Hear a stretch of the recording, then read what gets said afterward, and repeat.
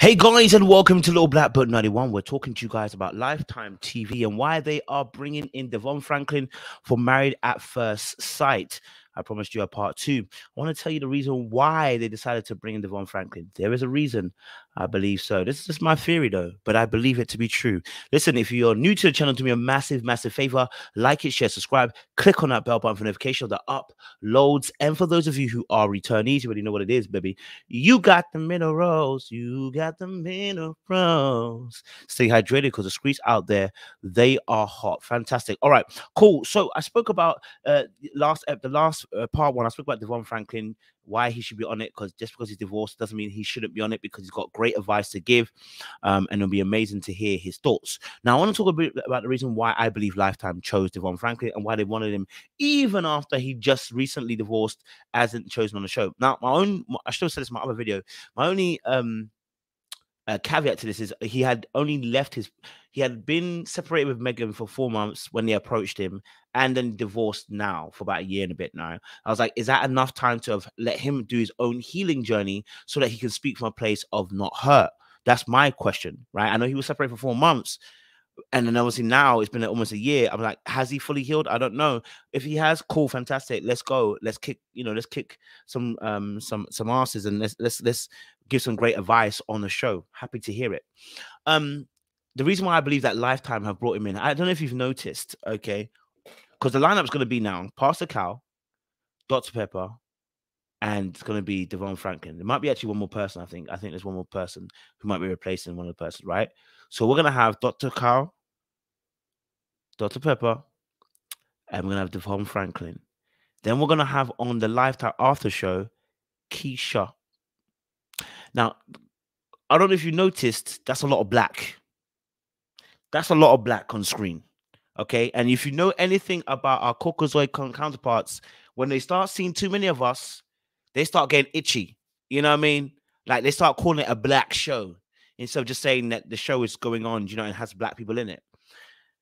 But I'm also very much aware that I believe that this show is trying to draw now a particular audience. I think it's trying to draw a particular demographic of audience, right? Because we are one of the biggest consumers of these kind of shows. I really believe they're trying to draw a particular audience, because when you have Devon Franklin, his audience, not only does he hit, not only is he palatable. Let's be very frank. He's very palatable not only to black people but to white folk too. Okay, so he's a perfect balance, I think, in between of this show and where it potentially could be going. But it definitely will draw more on the black demographic. Not only the black demographic, but again, it's the black Christian demographic, because again, it's about what? Marriage, which is, you know, oftentimes associated with Christianity and stuff. And we have him, and then we have Pastor Cow as well. So we now got 2 pastors on this show. Now, if we got 2 pastors, I'm expecting some pastorals. I'm expecting some pastoral vices, you know. All right, I want to see some pastoral vices, yeah. But no, in real spit, I really do believe they're trying to target now a particular demographic of audience, and I think having Devon on there helps to do so without it becoming in your face. So, like, you know, when we talk about black people on a stage, and again, this is my theory, and I could be absolutely wrong. Okay, I could be absolutely wrong. You know, and I'll be happy for you to disagree in the comment section. In fact, I will it, please. If you disagree or you agree, leave your comment in the comment section, because it's good to have these kind of conversations. And then I can go and sit back and go, maybe I didn't get it right. But this is my theory that came to my mind. I was like, I think they're trying to draw for a particular demographic. Now, the demographic oftentimes isn't men, it's black women. Okay, all right. So having someone like Devon Franklin, who not only is he a godly man, okay, not only did he divorce Megan in a seemingly calm manner without no backbiting, no messiness, you know, he's also a black man too. Actually, I don't know his background, so let me not antagonize the audience. But yeah, seemingly for me, he's a black man as well. You know, and also from a Christian perspective, and then he's written a book called The Weight. So he's got a very, what we call, squeaky clean image, okay, and that is palatable for